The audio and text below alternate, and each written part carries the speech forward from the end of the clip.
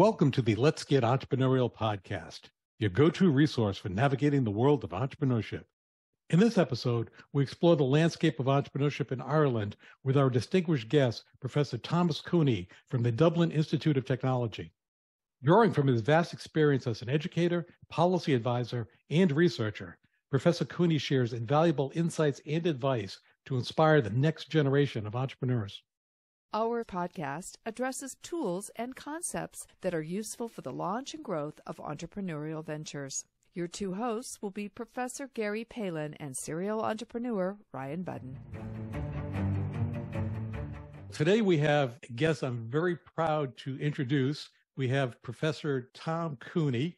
Professor Cooney is an eminent scholar in the European sector in both entrepreneurship and as an academic scholar, and I would argue globally recognized. We're extremely pleased to have Professor Cooney join us. And in addition to those accolades, I also consider him a friend, which I think is the most important part. Gary, it's great to be with you again. And yeah, we've had some good times, both professionally and on a personal basis over the years. And Ryan, delighted to connect with you and meet with you for the first time. Look forward to discussing the topics that lie ahead. Absolutely. Tom, let's start off, if you don't mind, just giving a brief description of your background. I come from a small town in Ireland and would never have been one of the brightest students, and through hard work got my equivalent of high school qualifications and went on to university. And after university, times were tough in Ireland. It was difficult to get jobs at the time, and so I emigrated to London. I was there for 7 years. One of the things that gave me was an appreciation of the bigger world, an appreciation of what it's like to be an immigrant, also living in a multicultural society, what that meant, and the benefits that it brings. And obviously, I was also able to see firsthand the challenges that arise in living in multicultural societies. While I was there, I did my Master's in Business Administration at the University of Bradford in Northern England. I really enjoyed my time there. And then in 1991, got the job that I'm still in 30 odd years later. Along the way, I did my PhD in Trinity College, Dublin, which would be a highly prestigious university. And it was in 2006, I set up the Institute for Minority Entrepreneurship here in my own university. And that's become the focus of my work, I suppose, for the last 16, 17 years. It's been a wonderful journey. And I'll tell you what, Gary, is that where I'm extraordinarily lucky is I love my job. I love going to work. I love the people I work with. And working with entrepreneurs and working with young people, both highly exciting, both highly frustrating, and a hell of a lot of fun along the way. Excellent. Well, I believe it was around that 2006 timeframe that we met. So that in the entire journey, I've been following your activity and your careers and your multiple successes. What specifically spurred you to become interested in entrepreneurship and to specifically focus on being an entrepreneurship professor in Ireland? It began actually in my undergraduate degree, which happened in the early 80s at University College Cork. And for the first time ever, they put on an elective called New Venture Creation. Took it out of kind of curiosity.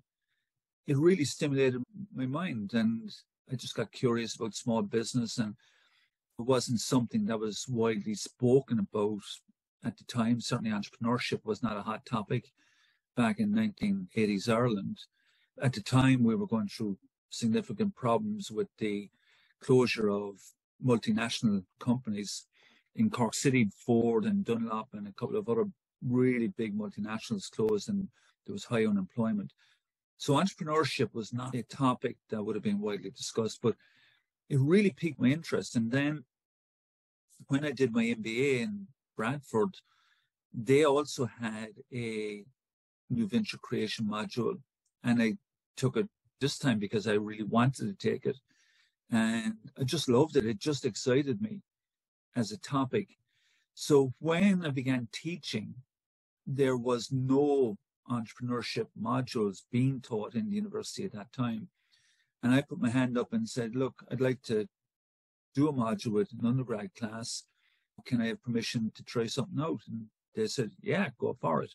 From one small module, we now have masters in entrepreneurship, and we have entrepreneurship modules running across different faculties, and we do a lot of external work. It became, instead of one part of my teaching, it became my whole career. It's something where I believe I can make a contribution, but also those who I work with can make a contribution to broader society. What really interests me is the way that this topic has changed over the years, from the notion of entrepreneurship equaling only new venture creation to where we're now much more talking about it as entrepreneurial mindset or entrepreneurial behavior that's possible in many different facets of our lives. It's interesting that you do mention that, because I've seen that same transition from originally people were thinking the old small business model and teach people how to start small business, and how it has morphed to an entrepreneurial mindset. You're correct. It wasn't accepted in the early days. I remember the first time I mentioned the word entrepreneurship with a course attached to it at NC State, the university faculty beat the heck out of me. In Ireland in the 70s and 80s, to be an entrepreneur, there was kind of a saying that, if you succeeded, you were, a chancer, and if you failed, you were a gangster. You were doing something wrong, whatever way, right?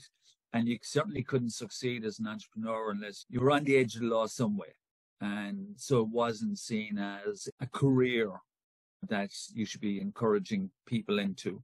We'll get into it possibly later, but that's one of the things that's changed quite dramatically in Ireland since the 1980s, where it's now much more celebrated and encouraged. What's really important about the entrepreneurial mindset is that, not everyone wants to be an entrepreneur, but the benefits of having an entrepreneurial mindset and an entrepreneurial kind of sense of behavior means that whatever your career, whatever your job, whatever your role, whether it's in a large organization or social enterprise, you can bring those positive attitudes and opportunity recognition and gathering resources and all of that to your organization, to your job, and even bring it to your local community in terms of volunteer work, or if you're the chairperson of the local tennis club or social club, you can be highly entrepreneurial within the context of those organizations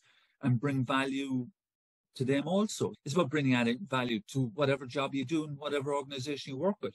And that's why it's so exciting. I agree 100%. We talk a lot about the concept of entrepreneurship, not necessarily using entrepreneurship as a business model, but using that mindset no matter what you're doing. That's a key takeaway from any of these discussions.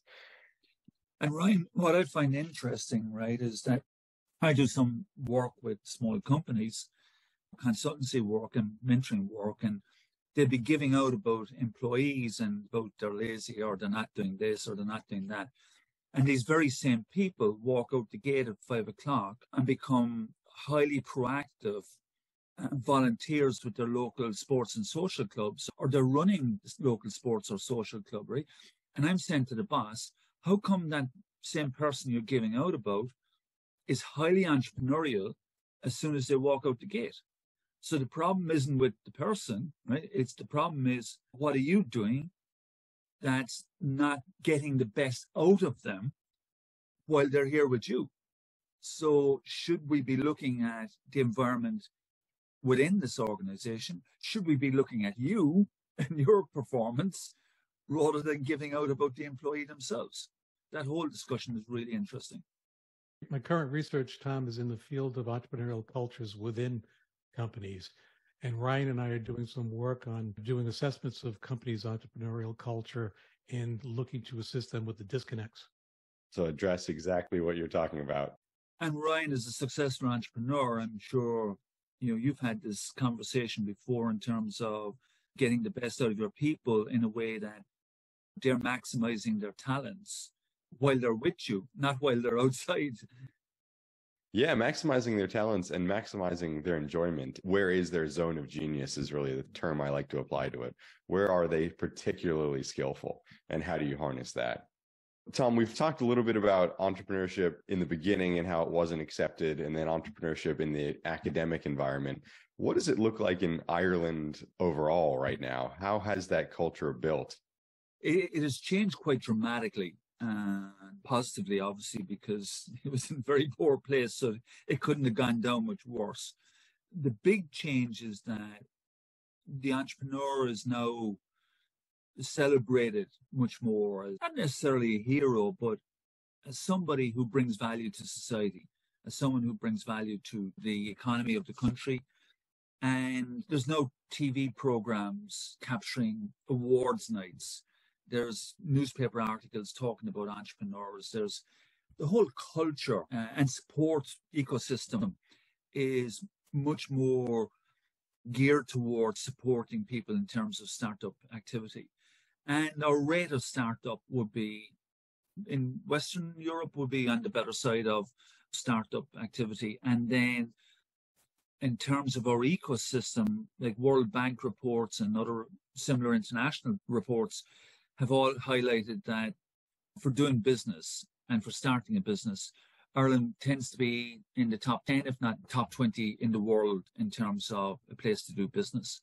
If you say you're going to start up your own business, these days, it's a completely different attitude than what you would have got 40 years ago.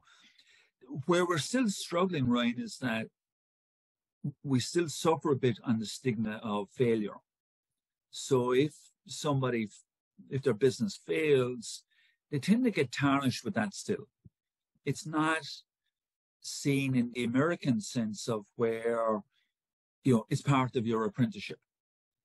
I had a really interesting conversation with a woman last year who was telling me she was a serial entrepreneur in Ireland, hugely successful, and was trying to get something off the ground in New York and couldn't get funding.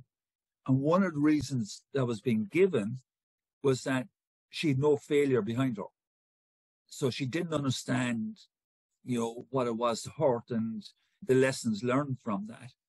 And we were laughing, right? Because in Ireland, just a perfect record, right? So another simple example was a guy telling me a story that he was out in San Francisco and he was invited to a cocktail party and his business had just failed, right? And he was a bit reticent about going.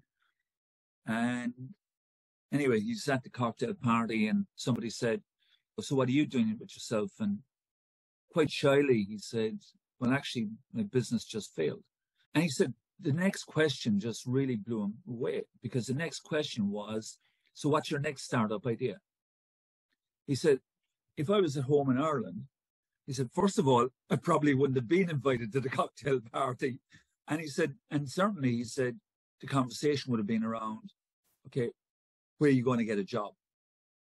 Nobody would have said to him, "What's your next startup idea?" And so that's one of the big cultural differences between US and Ireland. Failure is allowed. Failure is part of the learning journey in America, whereas for us, it really sets you back. And a lot of people feel really badly about it and kind of suffer the stigma of kind of shame. That's something in the culture that we still need to work on and we still need to change. That's an interesting area, Tom. That's probably the most common distinction as I travel across the globe is seeing the perspective of failure versus the United States. Unfortunately, though, I believe we are losing some of that perspective of failure with the trophy generation and not allowing our young people to fail. And I believe we're crippling them. As I've often said, if you're not allowed to fail, then you won't take risk, right? Or you certainly look for ways to minimize risk. I've often also said that a problem I have with culture, not just in Ireland now, but this would be more international, is policymakers are not allowed to fail. So if policymakers introduce legislation or if they introduce some initiative that doesn't work out, it's all over the media. They're getting panned on the media. They're getting panned on social media. Voters are kicking them out of office because of something stupid they did, right? Are policymakers expected to get it right 100% of the time? Because if they are, then they're not going to take any risk, right? So you finish up with low risk takers, okay? And then we're giving out because they won't take risk. We've got to accept risk, as part of pushing boundaries, as part of innovation, as part of change that's needed in today's world, right? Because things ain't working like they need to be, and we need to find innovative solutions, and that'll only happen through risk-taking. I agree. Tom, another area of entrepreneurship in the United States, there are many resources and support systems for nascent entrepreneurs. Any city of any decent size probably has an entrepreneurship center. There are networking events where someone who's never been in the field can go to these events and centers and meet people that are established. And there's a very sharing environment where the successful entrepreneurs will be helping those coming along with them. Are there any type of support systems in Ireland where nascent entrepreneurs can step into? Falling over ourselves with support agencies, Gary, falling over ourselves with support agencies. And actually, one of the problems we have is that there are that many that trying to understand who's doing what, where, and who exactly is available, who's the best person to help me, can be problematic. And also, there would be some bit of a kind of postcode lottery to the support mechanisms that might be available to you. There is an enterprise office in every county in the country, in the major cities, obviously. There's a vast array of supports and support initiatives available. Where there's room for improvement, the supports are very generic.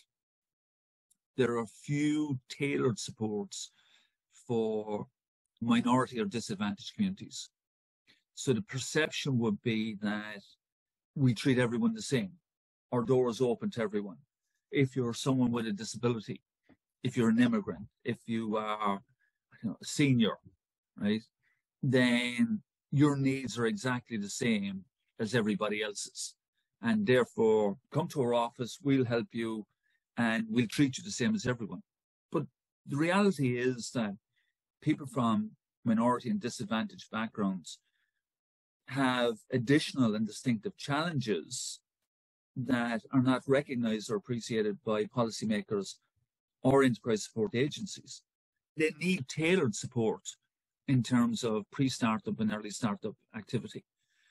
Now, my own view is that once they're up and running, let's mainstream them as soon as possible. But we have to recognize the additional and distinctive challenges, and that can only be done by customized or tailored support. For example, in 2021, I introduced an online entrepreneurship course for people with disability. And that was the first tailored program for people with disability regarding entrepreneurship in Ireland, right? So that's 2021, right? So we need to do more work in that space. We need to do more work in terms of tailoring the supports around the specific challenges that people from different communities might face. We'll get there. We'll get there. You know, there's been OECD reports which have highlighted the benefits of minority entrepreneurship or inclusive entrepreneurship, as others would term it, particularly with immigrants, the value of international trading between their home country and their host country. So there's so much benefit there, right? And there's so much potential amongst these communities that we need to tap into much more. And that's where I'd like to see more of the effort being made. That's interesting. And it would be looking at it from a startup perspective. A startup that's trying to sell everyone the same solution very often fails. So what you have recommended is, in this case, is going to what you would recommend to a business is pick a specific niche and serve that niche. That makes perfect sense. I'm curious on these support agencies, are they government driven or are they driven by entrepreneurs? Almost exclusively government or public sector type agencies. There would be some social enterprises, but very little would be available through an entrepreneur setting up something for the benefit of others. Now, you do get a lot of philanthropy, but they'll be resourcing it into like a social enterprise, or you will get entrepreneurs who very gladly and give back in different ways. So, for example, with the course that I deliver on for people with disability, we have guest speakers each week who will be entrepreneurs with a disability, and like no problem in supporting us, and wouldn't look for a fee or anything. There's a lot of giving back by entrepreneurs, a lot of giving in terms of money, but it's through agencies that would either be public sector or social enterprise type activity. You wouldn't have a private center like Kaufman or something like that set up where money would be pumped into it to make things happen through the riches of an individual or an organization. Tom, I love hearing your passion about supporting these maybe fringe entrepreneurs that have a disadvantage or from a different background. It really comes through when you're talking about it. Cheers, Ryan. I suppose where I come from it is that back in the mid-noughties, we were going through what was referred to as the Celtic Tiger. Our economy was absolutely booming and the money was flowing in. And I noticed that we had these different communities who weren't getting anywhere near the same benefit. And I wanted to kind of change that. And when I looked at how I could make change happen, not make change happen, but that'd be too ambitious, to be more around how could I contribute to enabling them to maximize their economic and social potential, my skill set was entrepreneurship education. If I could do something to encourage people from those communities to start up their own business, that brings benefit to all of us. You get a lot of negative talk around, immigrants are taking our jobs and all this kind of nonsense. Well, let's help them start up their own job. And the one, I suppose, that I'm most passionate about is people with disabilities, because 12.5% of the population, 13.5% of the population self-identify as having a disability. The rate of employment and the rate of pay is shameful. And that's not just Ireland now. Like, you can pick any country on that one. And yet the conversation around self-employment never gets discussed. It's all about, oh, how can we get them a job? And you're going, well, hang on a sec, these people are, this is a community that's got plenty of talent, right? And if we look at some of the most successful entrepreneurs in the world, well, arguably, there's a number of them with neurodivergent type characteristics, right? And technically would fall under the disability label or category. Why are we being so dismissive all of a sudden? So I just think there's huge potential there. Another interesting one, Ryan, that I'm working on at the moment is I'm developing a program in conjunction with others on an EU-funded program on developing entrepreneurship programs for prisoners. I've delivered training previously inside prison. They come out of prison, nobody will give them a job because of their prison record. So the other options are welfare or going back to what you were doing that generated income for you the last time out, right, which was crime. And I'm saying, why don't we go for another option, which is self-employment? And as I said to the participants on the program, when I first delivered it some years ago, my opening line was, well, you've already demonstrated one key characteristic of entrepreneurship, a willingness to take risk. In there somewhere, there's entrepreneurial capacity. We just need to get it on the right side of the law. I love that. So another key insight I really like what you've talked about is the perspective of failure and how that's really embedded in the culture in Ireland. Are there any other cultural facets like that you think have shifted over your years participating in the entrepreneurship community, or anything that's unique to Ireland? Yeah, one of the big ones is what I would term kind of island mentality.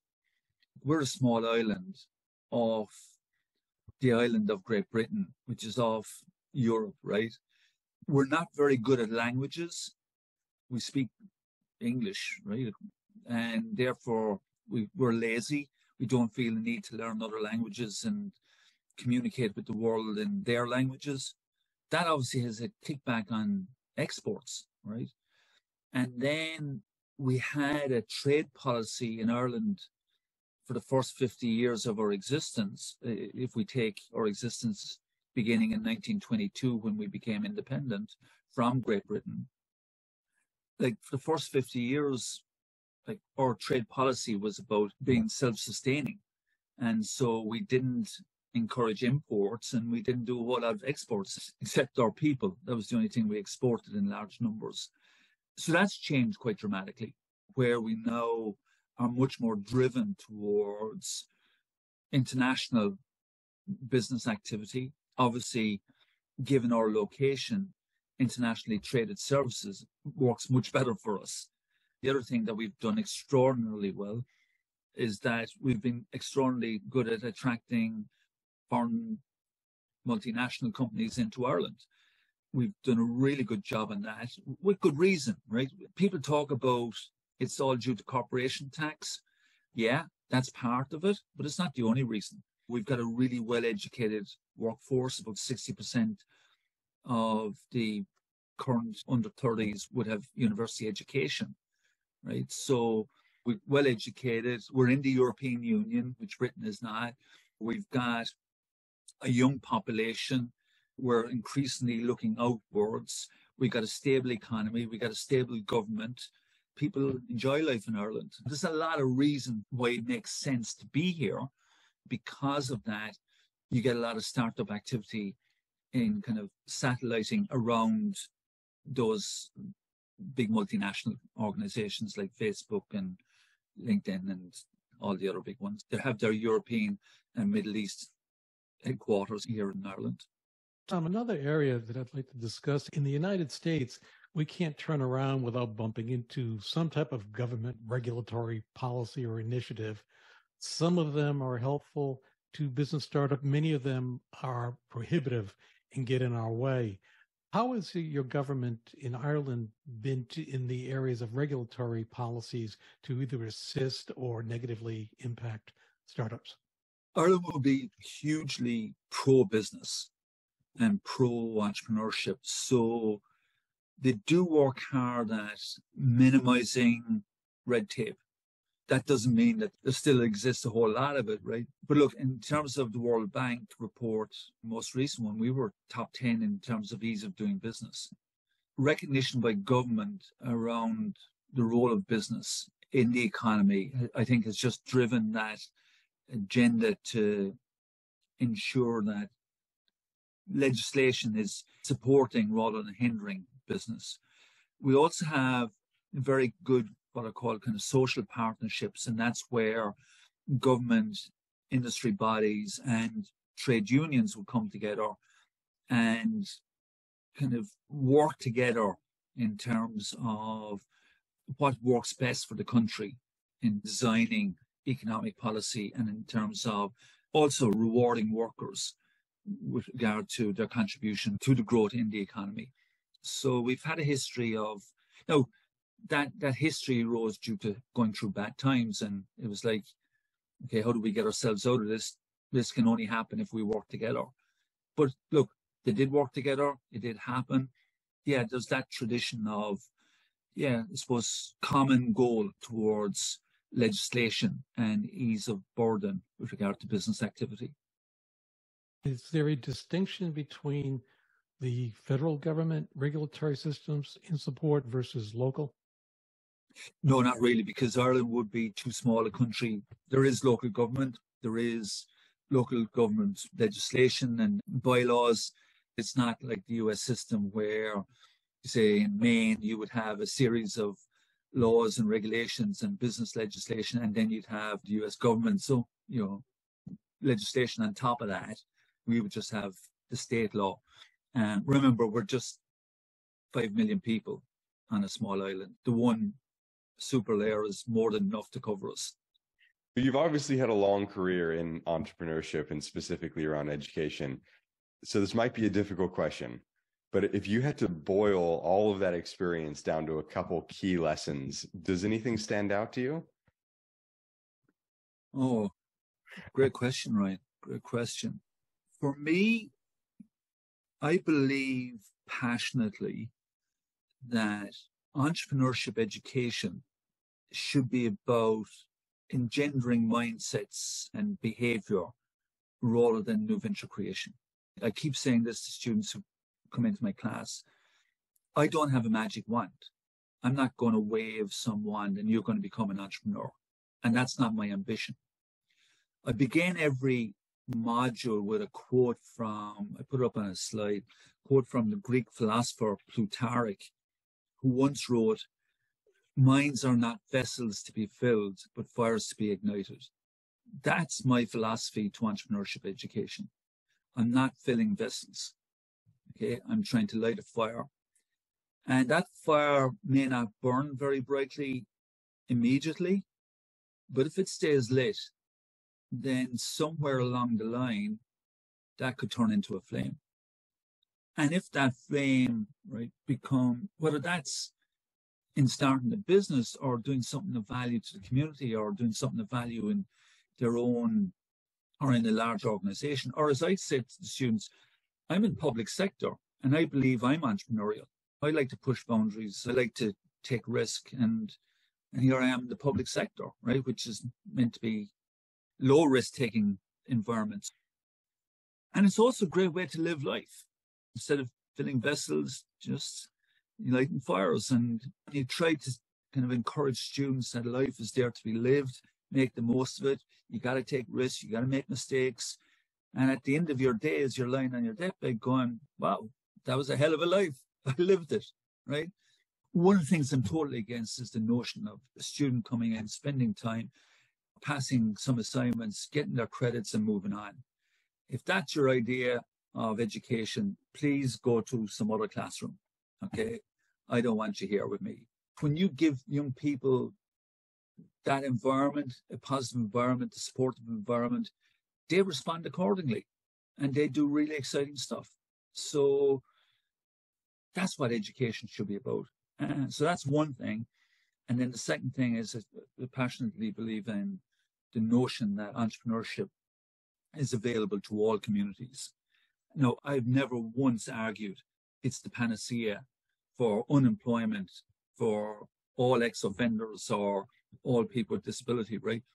But we certainly need to put it into the conversation in all of these communities and offer it as, an alternative career option, because there's huge potential in there. So those would be the two big lessons, right? I love it. I really can hear the passion behind that. And I hope our listeners can as well. And it's clear you've made a big impact in those areas in your university and in Ireland. Cheers, Ryan. Thank you. I appreciate that. We have so many commonalities in our thoughts on our approaching entrepreneurship education, Tom. I'm with you 100%. And I think the Kauffman Foundation several years ago did a study of students that majored in entrepreneurship.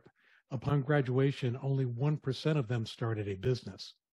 So if the goal was to teach them how to start a business and we have 1%, that means we suck. But that is not the goal. The goal is to help develop their mindset. And very often we're making them more valuable to other organizations as employees or workers within those. Well, here's an interesting finding. In Denmark, the Foundation for Young Enterprise has been doing longitudinal studies on primary school students who take entrepreneurship. And what they found is that the students attend school more often, perform better across a range of subjects, interact better with their peers, interact better with their teachers, and a number of other kind of benefits as well, right? And I keep saying this here in Ireland, right? We should not be selling entrepreneurship education in primary school as a capitalist type activity, because that's what teachers see. That's what they think about. Okay, the only reason they're doing entrepreneurship is how to make money. No, if we can sell it as, if you teach entrepreneurship, I've always said this to primary school teachers, it shouldn't be about, let's do entrepreneurship now. You could have a maths question around, there was a business person who had 2 shops, and build a maths question around business situation, or in a reading in English, talk about an entrepreneur. Sell to them the notion that students who take these activities are more likely to attend class, are more likely to behave better in class, are more likely to interact better with their peers. Now, what educationalist wouldn't want to have those kind of results? So we're selling the wrong message. We need to be selling the broader personal and social benefits rather than this notion of entrepreneurship makes people rich. I've never met anyone that had a goal of becoming wealthy, starting a business and achieving the goal. because it's too damn hard. They give up before they achieve it. And I tell my students, if you're coming here with the sole focus of becoming wealthy, leave, go study finance and go to Wall Street.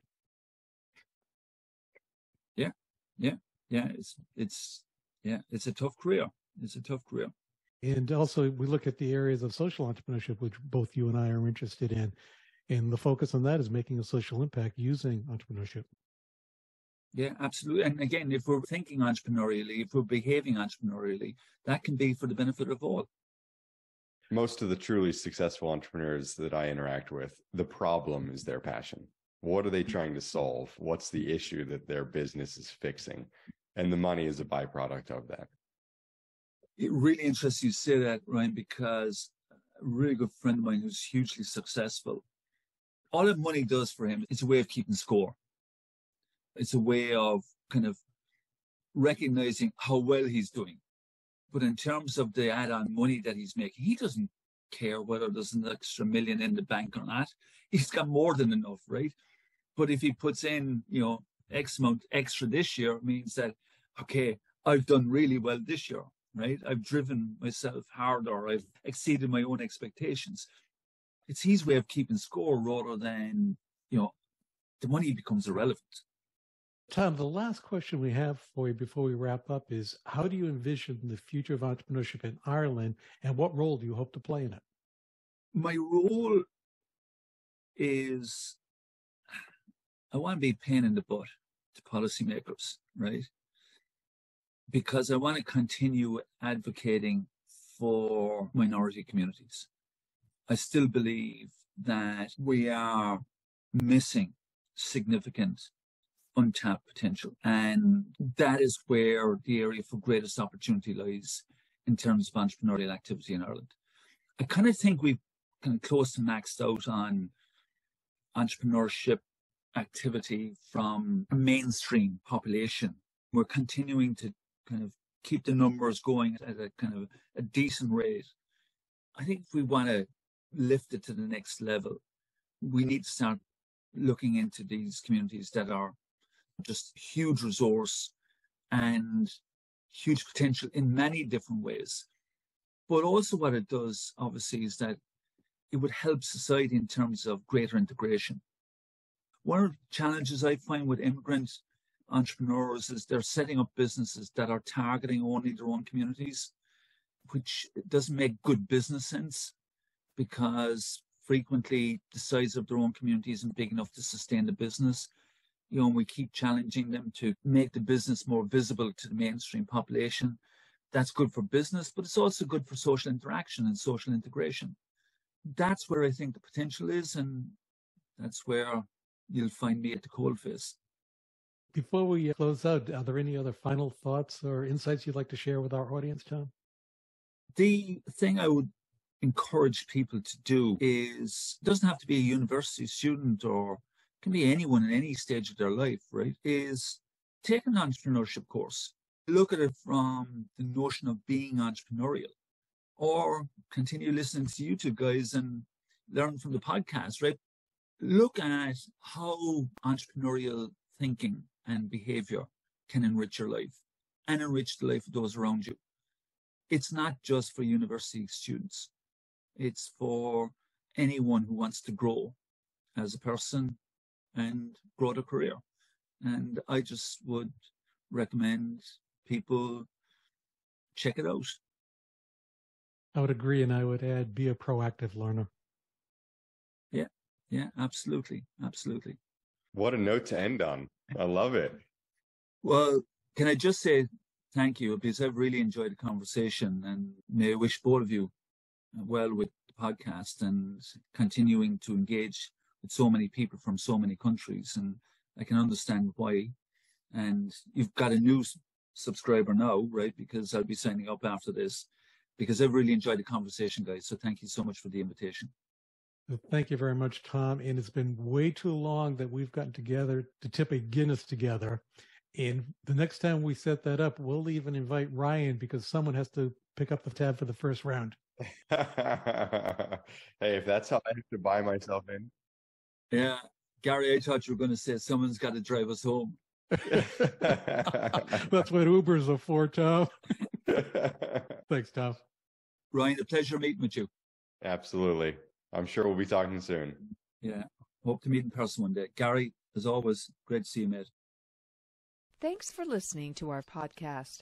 As always, you can head over to ProfSpirit.com to check out more resources and courses designed for you, the entrepreneur.